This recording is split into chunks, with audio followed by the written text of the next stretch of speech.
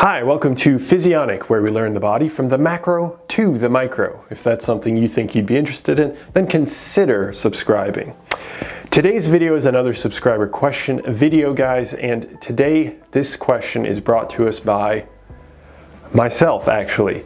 I read a few comments a few weeks ago on a discussion that I was having under one of my videos by several of you guys, and this question popped into my head that I thought might be important to address. And the question is, do you need to fast to see autophagy? Okay, so let's break that down a little bit. Fasting would be essentially several hours after a postprandial situation, meaning that after you've eaten, let's say 1, 2, 3 hours afterwards would be kind of that beginning of that fasting phase. Some people might define it as right after you've eaten your last bite of food, then that would be fasting. However you want to use it, that's fine. Just as long as it kind of meets the requirement for fasting.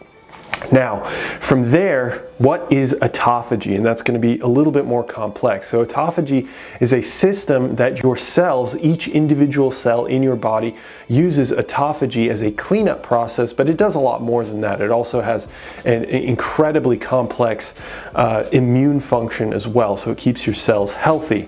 But that's not what we're going to be discussing in this situation. What we're discussing is its degradatory impact. So it has a cleanup process in which it breaks down broken proteins. And while smaller broken proteins can be taken up by what's called the proteasome, which is a smaller network, a smaller system to break down proteins into their smaller parts, into their constituent parts, the autophagy system uses kind of a vesicle system, which wraps itself around broken organelles, dying organelles, damaged systems. It can be the mitochondria, it can be different other vesicles, movement vesicles that allow things to move from inside the cell to outside the cell, or from outside the cell to inside the cell. Whatever is kind of more monstrous, larger, will be enveloped into this membrane-bound sac, and then something will bind to it called the lysosome. And at that point you go from what's called the autophagosome plus the lysosome, and then you actually have this fully developed autophagy unit. And this autophagy unit, because the lysosome binds to it, releases a bunch of chemicals, and I'll leave it at that for the chemicals, but it does a variety of different things, but it certainly breaks down those proteins, so it massively speeds up the reaction of breaking down that damaged organelle.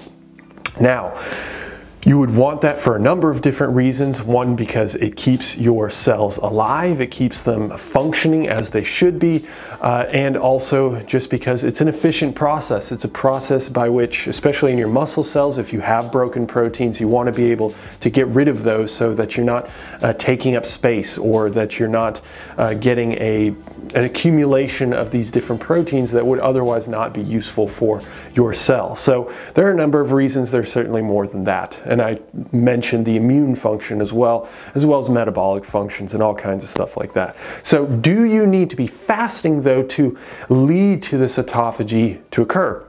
Answer is no, absolutely not. At all points in your day, when you're asleep, when you're awake, when you're eating, when you're not eating, it doesn't matter what you're eating, you're going to see autophagy occurring. Does it fluctuate? Does it increase? Does it speed up? Does more autophagy occur while you're fasting? Yeah, probably that does happen.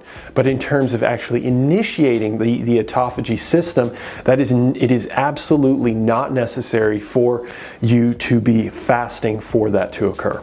So hopefully that clears up some things. I know during that discussion, some people were like, well, I'm just going to fast then because it's going to have the idea of initiating this autophagy system. Again, that is not the case.